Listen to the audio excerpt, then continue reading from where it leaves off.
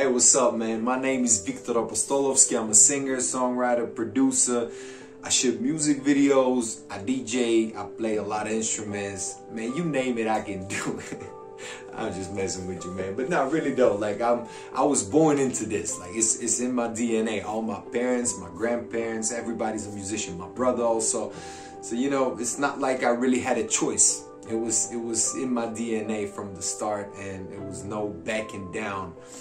And I'm really glad it turned out like this, man, because my parents didn't really want me to be a musician because they knew how hard it is and they knew what they had to deal with, so they didn't want me to go through it.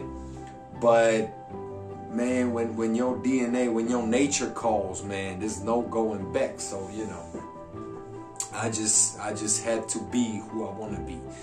And I'm really glad I managed to do that, because I tried a lot of things in life and I was good at a lot of things, like sports, like acting or whatever, but I didn't really feel 100% anywhere except in music. And it's a really good way to express yourself. It's a really good way to pour your emotions out and, you know, just to cope with life and everything that's going on. So I'm really glad I chose it, man. I've been through hell, man. I literally been through hell to make it work. And I made it work, and I'm really glad that I did, because now I'm living a life. I mean, it can always be better, but when you do what you love, man, you're just happy all around, you know what I'm saying? So hopefully if anybody has any doubts in life and sees this video, this is my first message. Do what you want to do in life, man. Trust me. Like, of course you're going to be miserable at a point, but you will always be miserable if you do something that you don't like. So fight for what you like, do what you love, and at the end of the day, man, it gets better, it pays off. Trust me, like it's really good. It's really good. Well, if I have to say one person, that would definitely be Viktor Apostolovski. Like, no matter who you ask in this country, he will be at the top of their list, man. He was just too good to be true, man. He was a humanitarian. The way he spoke, the way he sang, the way his emotions poured out. He was teaching a lesson of love, man, and he was spreading a lot of love.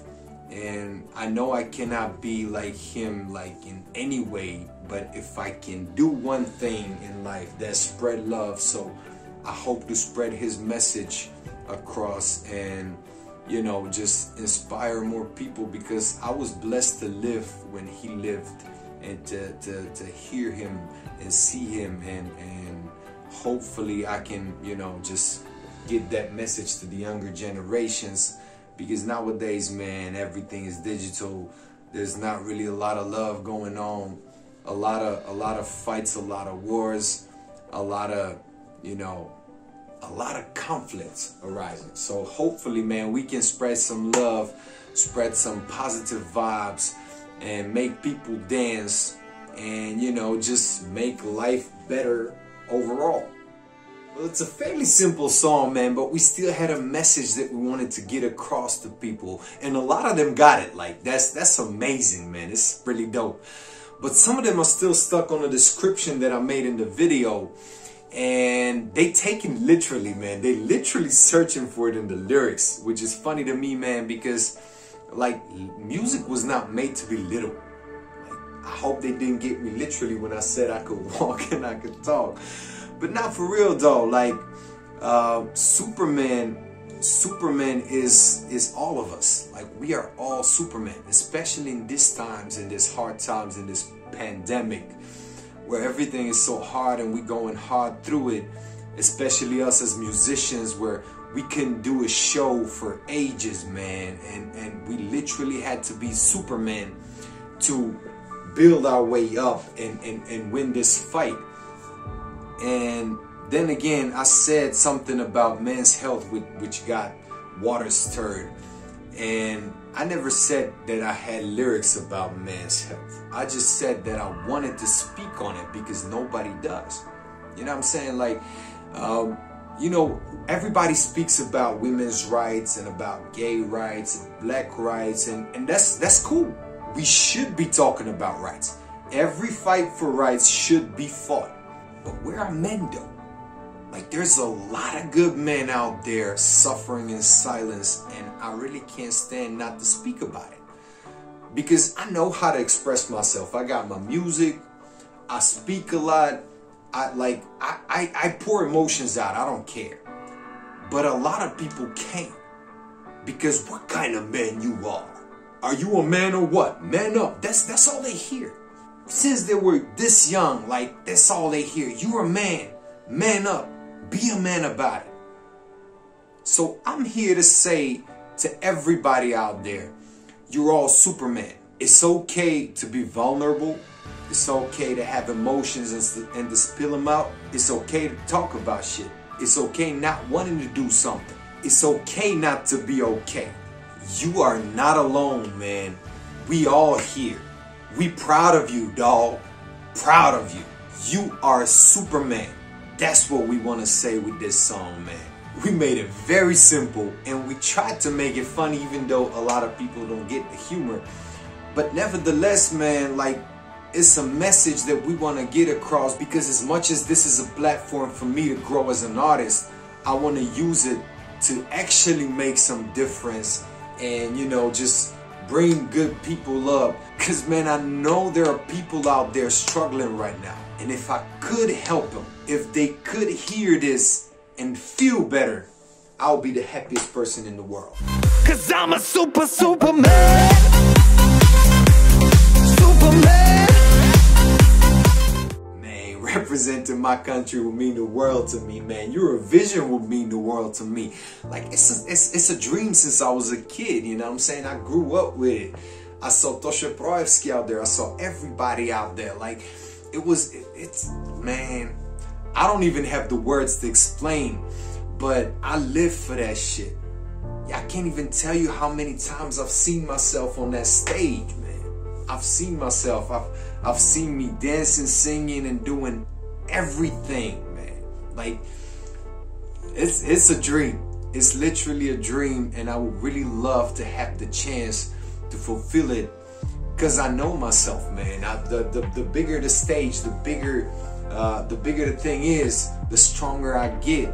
And I would really like to get out there and have my 3 minutes and try to dominate the stage in those 3 minutes and live my best life trying to do it, man. I don't even know if they're gonna choose me, man, and I'm getting excited already. It's amazing, man. Whoo, man, if I get chosen, I can't really talk about it now, but if I get chosen, man, I know one thing for sure, Superman costume is definitely on the table. I don't know how we're gonna pull that off, but we gotta try. We gotta try.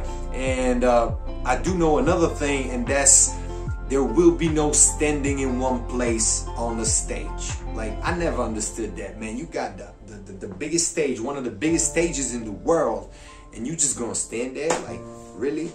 I think we stand it a lot as a country, and I think that it's finally time that we started rocking the stage and started, you know, just moving across it and do something that we never done before. And that's what we definitely gonna do if I get chosen. Like, this song doesn't really allow you to want to stay in one place. So having one of the best choreographers in the region as my brother, that should be funny, because we've collaborated on a lot of things. Like, I've made a lot of music for theater shows that he done, but he never taught me how to dance, and he's one of the best dancers around here and around the Balkans, I guess.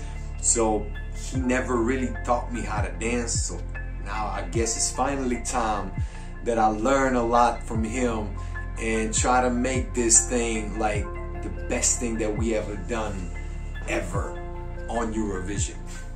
Oh man, if I start talking about fans, bro, like I was on the Macedonian Idol like 11 years ago, and it was very famous. I was probably the most famous one on the Macedonian Idol, and I really, like, there were moments, man, where they were tearing my shirts off until I get from the store to the bus that we toured with. And we had some amazing moments, man, amazing moments. But there is one moment that pops in mind right now. There was a professor at the music university, and she called me after the show, right when I fell off the show. And that was before the super finals. And she called me, she was like, hey, I have a niece, she's a really big fan of yours, and she has a birthday right now. So I would really like to surprise her if you could come. And I was like, yeah, sure. Why not? Free cake, you know what I'm saying? She told me when and where, and I went there, and I was standing in front of the door, and she got in, and she was like, hey, how you doing? Blah, blah, blah. And now I'm gonna call my present to get in. So mind you, I just got out, and people were still emotional about it. They were crying their ass off before, on stage, off stage, everywhere. So they had no idea I was coming. I get in and I'm like, I'm coming in with a present. I don't even remember what it was, but I get in with the present and I'm like, hey girls, what's up? And I see this picture, like one girl makes braids on another, one girl is eating cake, one of them is dancing or something. They're all doing something different, and everything stops. And I'm used to screaming because when they would see me back then, they would all be like, ah, you know what I'm saying, hysterical and shit. And I was used to positive screaming. Like, I never expected they would cry. Like, I know I just got out, but I hope that they will be happy to see me. And everything stopped, and then all of a sudden, all of them at once start crying. They drop everything down, and they come and hug me, and they cry. And I'm like standing there like, what is going on? Like, what is happening? This wasn't supposed to be the way to go. Like, what do I do? So we sat down, and everybody was beside me, and they were all crying. And my professor, she was so confused, man. She wanted to make her niece happy. Everybody was crying all night, and I was talking to them. I was like, hey girls, it's not the end of the world. I'm having some songs made right now. The career just started. This was 11 years ago, man. So the career just started. Don't worry about it. We gonna have shows and gigs and everything. It's gonna be cool. And slowly they started to calm down, but it was a very weird night, man. Like, but yeah, man, I have a lot of good memories from that period of my life, and I would really like to make some new ones right now.